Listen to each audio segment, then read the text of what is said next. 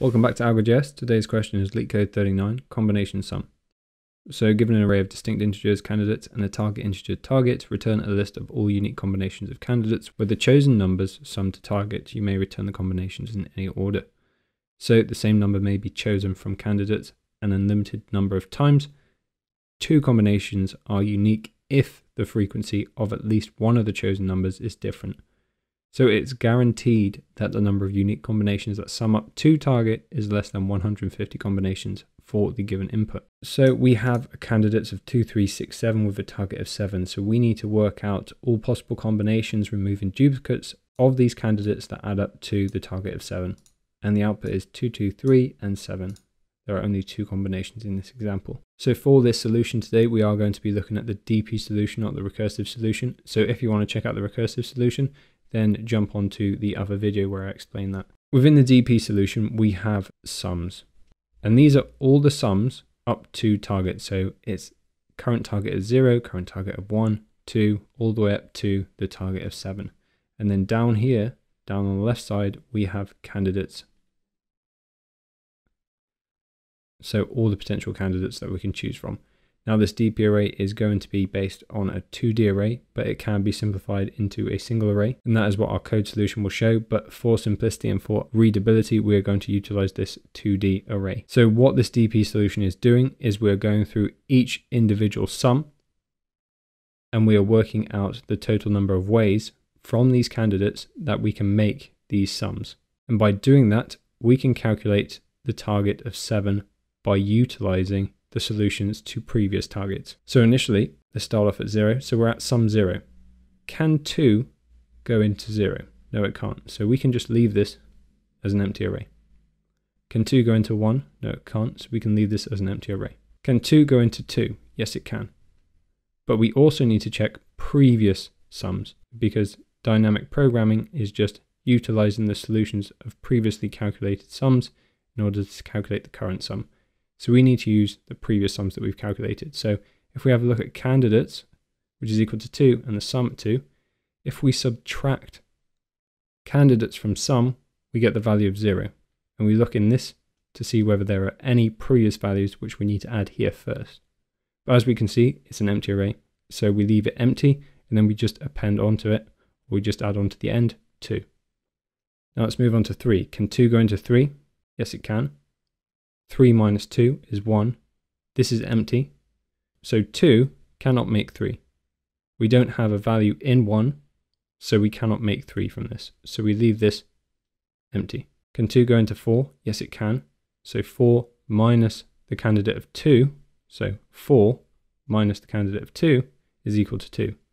And right here, we have the value of 2 in here.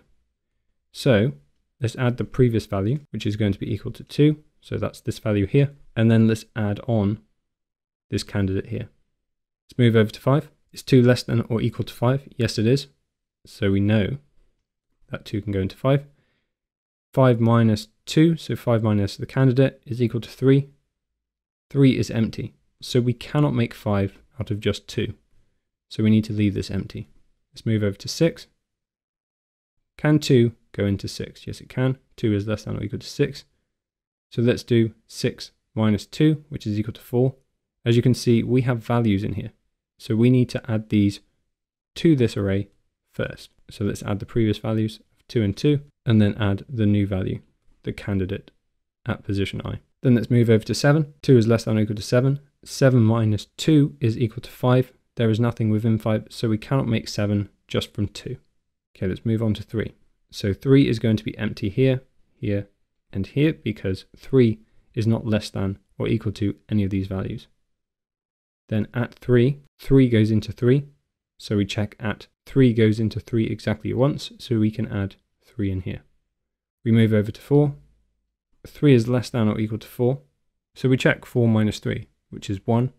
There is nothing within these arrays, so we cannot make 4 from just 3. So this stays empty.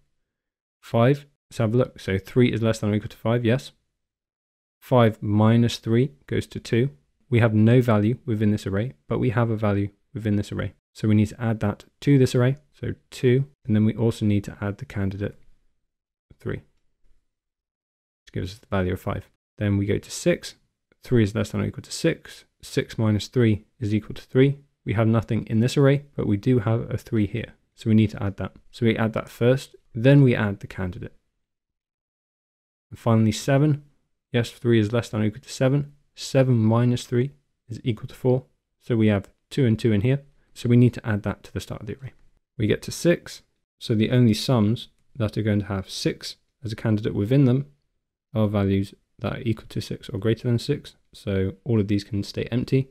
And then once we get to the sum of 6, we know that the candidate 6 goes into the sum of 6 exactly once. So we can add just 6. And then we move to 7. 6 is less than or equal to 7. 7 minus 6 is equal to 1. There is nothing within any of these arrays. So 6 cannot make 7 just on its own. So this stays empty. And then 7 is empty all the way up to the sum of 7. Upon which point 7 goes into 7 exactly once. So we can add that into this array here. And then our answer is going to be this section here.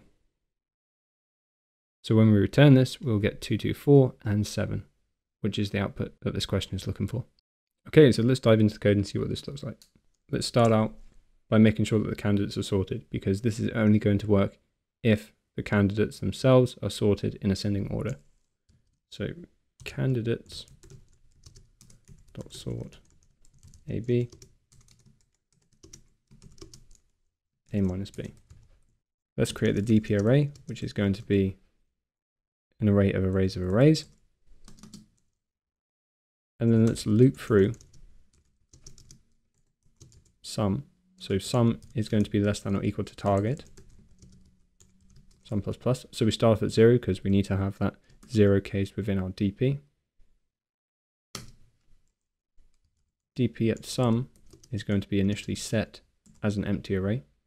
We're going to have an array called combine, which is going to combine all the potential solutions for a given target.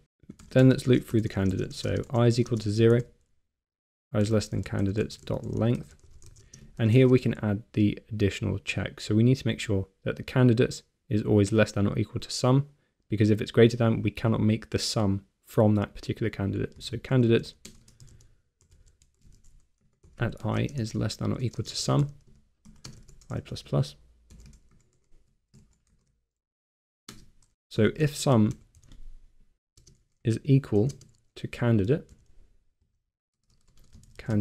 at I, then we know that that sum can be made exactly from one of candidates. So we just push that into combine.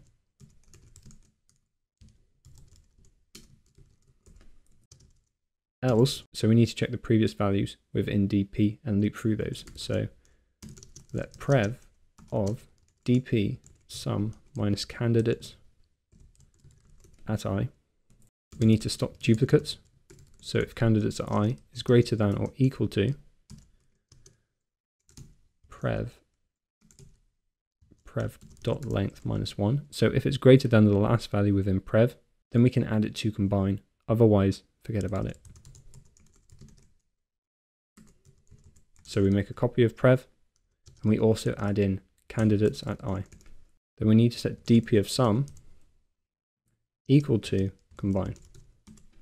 So we update the DP of sum to equal the values which we have pushed into combine. And then we can just return DP at target. So the value we're looking for. Let's give this a run. Submit it. And there you go.